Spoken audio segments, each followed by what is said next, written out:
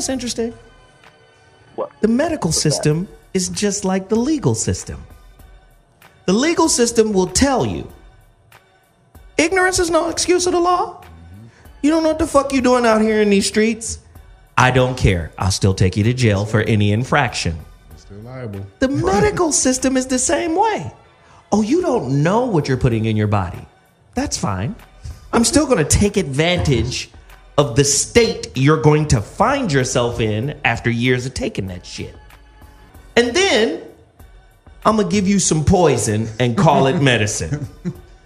Understand, every kind of medicine they give you, for the most part, has some side effects to it. Right? Does.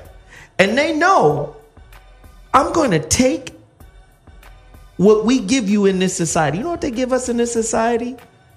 Convenience. Right. And because we want to have all the convenience in the world, this cell phone is very convenient because what was I doing before the cell phone? Damn, I was driving in the car, not texting while driving. Wow. Niggas couldn't call me while I was in the car, but they can now because it's convenient. Well, it's convenient for me to put this motherfucker against my ear. Well, it's also convenient for the radiation in that motherfucker to go in your head and give you brain cancer. It's just convenient. So again, we trade convenience for illness, and illness always equals money for them. Now watch how the medical systems or the medical industry, the pharmaceutical industry steps in. Here's some pills for that. What pills you know don't have a side effect today? That don't fuck with you in some way.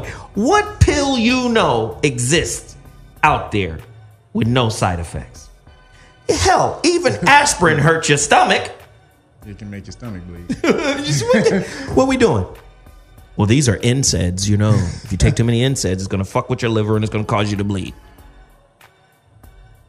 You mean Tylenol, my nigga? Yeah.